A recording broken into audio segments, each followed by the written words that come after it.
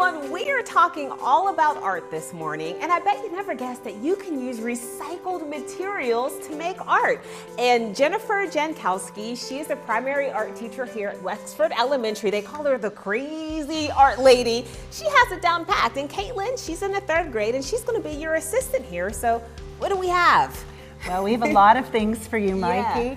First, we have recycled crayons. Our students saved their broken, unloved crayons, and Caitlin and her peers removed the labels. They put them in these silicone molds. We bake them in our toaster oven at 250 degrees. In the summertime, you can put it outside on a really hot day on the asphalt or the sidewalk. You can choose your mold, and then you can take your crayon, find some texture around your home. That's good texture. Caitlin, would you like to rub? Sure. And then just press really, really hard. Find some texture around your house, and then you can create something new. So fun. Go, Caitlin, go. Okay, so what do we have next? So next we have recycled markers. Our students saved their recycled markers, Mikey. We just apply a little bit of, we just put some water in a cup. We take our dried marker, and I save the marker juice or the new liquid paint in some kind of bottle. These are supplement bottles.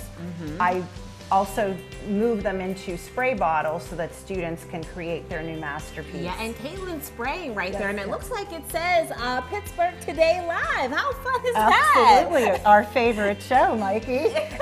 And now Caitlin will demonstrate how we paint with liquid watercolor. And so that's just markers that you reused. Just markers that we're going to end up in the landfill, so we're giving them one more little bit of life. I love that. Okay, so we have some fun projects in front of us. So if parents want to get messier at home like we do at school, we reused mailer envelopes. I always get this stuff, and I don't know what to do with it. Well, I will show you, Mikey. So Caitlin took some liquid tempera paint, painted the background, and then we reused some tape